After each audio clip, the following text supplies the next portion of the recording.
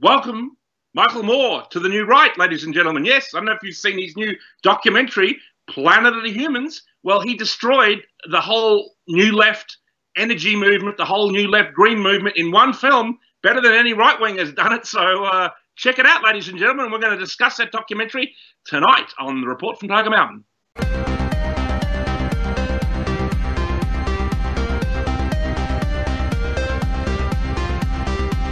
Ladies and gentlemen, have you ever thought maybe Michael Moore is a secret right-winger? Have you ever considered this? You know, underneath all that kind of, liberal do-gooder, lefty bullshit that he goes on about. I mean, I don't know if you ever heard that speech he gave that was kind of pro-Trump, that was in that documentary he made about Hillary Clinton. It was basically 90 minutes of bullshit about Hillary Clinton being wonderful, and it had 5 minutes where he kind of played devil's advocate, where he tried to say why people might actually vote for Trump. And I'll put a link to that at the bottom of this report from Tiger Mountain, because you should check that out, because it's actually one of the best defenses of Donald Trump there is, actually. It was done by Michael Moore. So there must be some secret right-wing side inside Michael Moore somewhere, and it's happened here. He's clearly aware of the arguments of right-wing people against the whole new energy, green energy. I mean, one of the things that, Jordan Peterson and he's one of the more lucid ones on the topic, but for many people, including Gavin McInnes, including Milo, including Paul Joseph Watson, all these guys, that they've constantly mocked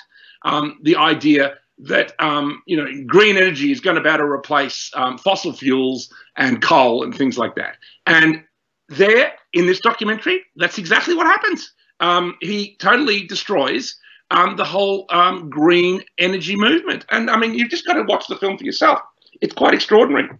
He goes to show that the whole thing is a complete joke, and that the industry has been taken over by nefarious capitalist globalist swine. And I mean, he really talks about the globalist class in this film. I mean, from a left-wing perspective, and that's what's really interesting when you see the left begin to come to the same conclusions as the right. I think we're kind of on the same page in many ways. It's very, very interesting, and you should definitely check it out. He shows how people like Gore are corrupt, and he's in bed with a guy called Blood, which he says their partnership could be called Blood and Gore, which is quite funny.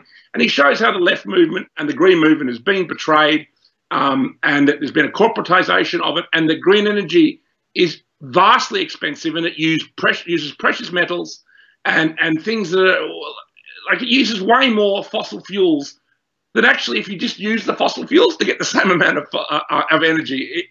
He really destroys the green left movement. And the fact he's from the left, it's kind of rather brave of him, I think, to do it. And he's received a lot of criticism. Just put his name into and controversy, and you'll see all the people on the left who hate him for doing this, because it's a scam, and he's pointed it out. Now, I think it's very interesting he's done this, and I think we should applaud him for doing it. And he's always been an interesting filmmaker, and someone like Steve Bannon, he says, look, Michael Moore is someone from the opposite side of politics as me, but he's a good filmmaker, and I've always felt similar. He's a good polemicist, and when he gets on a topic, he's very interesting. And I think he's done that with this film, Planet of the Humans, and I think all right-wingers should watch it. He comes to a kind of very dark, he doesn't question the narrative of climate change, which I do, and many others on the right wing, so he hasn't gone that far. He still believes we're in some major climate catastrophe, and I don't know, maybe there's always a possibility we are.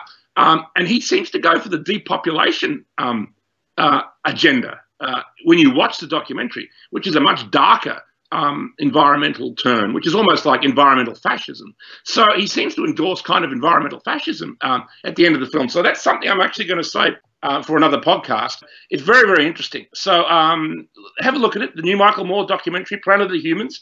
He's gone definitely a little bit right-wing, and it's certainly upsetting a lot of left-wingers. So you should share it on Facebook, watch it, discuss the film, write essays about it, and consider this depopulation agenda. Obviously, that ties into the globalist depopulation agenda that people like Bill Gates and many others have been accused of promoting. So I'm going to save the whole depopulation thing for another podcast, for another Report from Tiger Mountain, because it's a huge topic.